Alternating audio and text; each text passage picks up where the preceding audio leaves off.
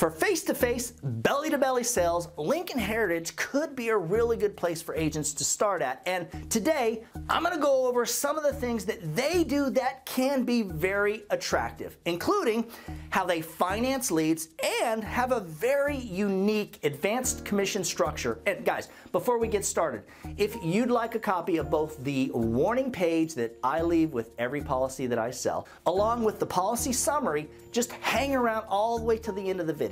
I'll show you how to get these for yourself. Now, the warning page is designed to chase off unwanted insurance agent who, well, may be attempting to replace your policy, and the policy summary is the form that I leave with everyone I sell, and you're going to be able to put your information on it, maybe even your photograph, along with a reminder of the monthly premium amount and the draft date for the client. In my very first 3 years of selling final expense on a face-to-face basis, I actually wrote over $1 million of annualized premium and ended up being one of the highest producing agents in the country.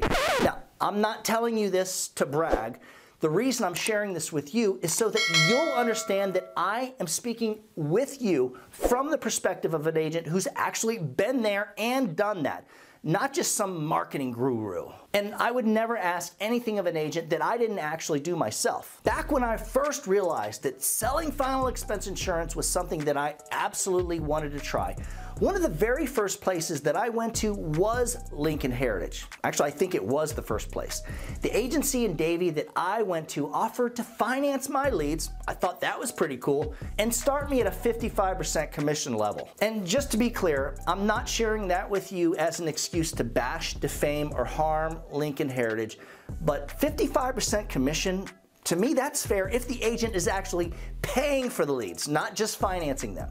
Nowadays, you can find Lincoln Heritage agents that will start your commission around 100% or so, and to me, that's absolutely fair if you're a new agent who has to learn the business and if you're getting leads financed. And I mean, really, with the financing, that can be pretty sweet. If you're getting training, support, finance leads, and 100% first-year commission, man, in my opinion, Lincoln Heritage can be a great place to start. Thing is, most agents fail within their first year in the insurance industry, and the fact that Lincoln Heritage will take on all of that risk is actually pretty cool. Most insurance companies advance a 9 months commission, which means they're advancing you on 9 months worth of commission that you have not yet earned. And I'm not sure exactly how Lincoln does it, but they actually have a way of advancing you even more than that, which is pretty crazy awesome for the right agent.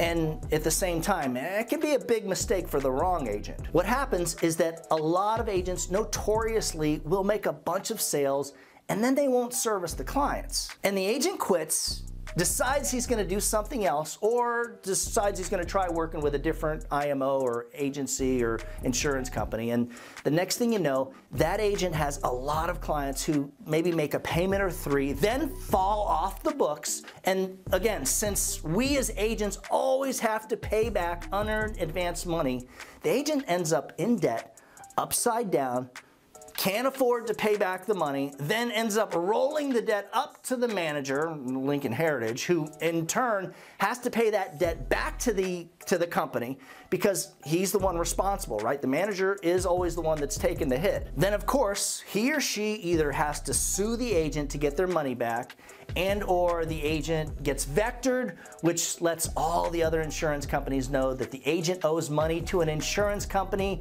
And now what happens is a lot of carriers won't want to have anything to do with that agent until the debt is paid back at least. When this happens and the agent was on a lead financing program, the debt tends to get multiplied. And now the agent feels like they're better off going back to working at a regular job, than sticking it out and working in the insurance industry. Lincoln Heritage has the Funeral Advantage product that comes with each policy.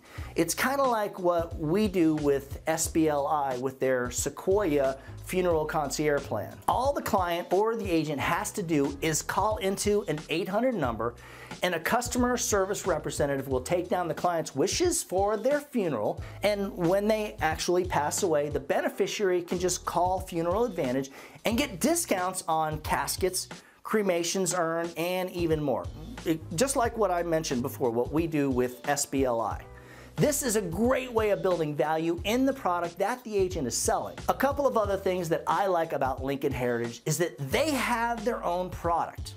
And if the agent decides to stay in the industry but leave them, they can simply walk away from Lincoln Heritage, no problem, and go somewhere else without needing to get released from the agency. And to me, that's pretty cool. Not only that, but Lincoln Heritage is huge, and they probably recruit more unlicensed insurance agents than any other final expense company, well, that I know of at least. So now, if you're an agency owner like me, you're having conversations with ex-Lincoln Heritage agents every single week, which means more opportunities to turn an average insurance agent into a final expense super producer. And since the final expense product that they sell is on the more expensive side for sure, I'm not saying that as a negative, it's just a fact, it tends to be easy to replace for independent insurance agents who work with agencies like mine that specialize in having multiple affordable products. With all that being said, had the shady agency manager who had offered me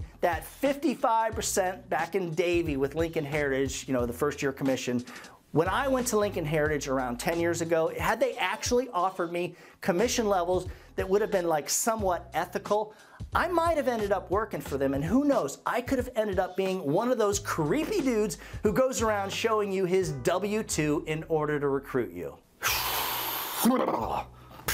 Whatever, man. If you'd like a copy of the policy summary and the warning page that I mentioned earlier in the video, just email me at doug@ufesonline.com. For more information on working with us and having access to our top producer remote sales platform, the one that I talk about all the time, where you can get like 20 to 30 appointments every single day of people that actually expect a call from you with a quote for affordable life insurance, just shoot me an email at that same address. Remember guys, when you put the needs of your clients first, everything else will usually fall right into place. Now get out there or get on that headset, and whatever you do, make sure that you do something good for someone today. Happy hunting.